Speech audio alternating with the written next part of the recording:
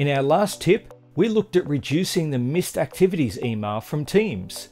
This time, we'll look at making Teams respect our notification choices with the Windows Focus Assist feature. If you're wondering what Focus Assist is, check out our video on that in the link below. But if you're already using Focus Assist, you might have noticed that Teams completely ignores it. That's because Teams, like its predecessor, Skype for Business, has its own notification system. It doesn't use the Windows notification system by default, and that means that if we need some distraction-free time to stay focused and get things done, we need to go to two different places to turn off notifications. Fortunately, Teams have made it possible to use Windows notifications.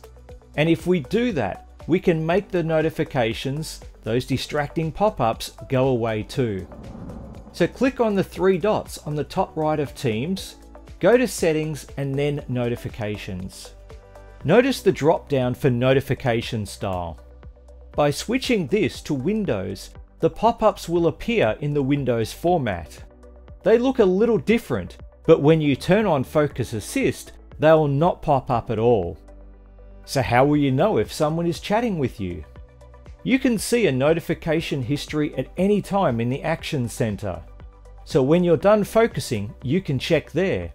And you can also see the activity feed in Teams. So you can stay focused and not miss out on your conversations if you switch your notification style in Teams to Windows. Now, if you have something in Teams that you want to learn, or you have a tip to share, then leave it in the comments below.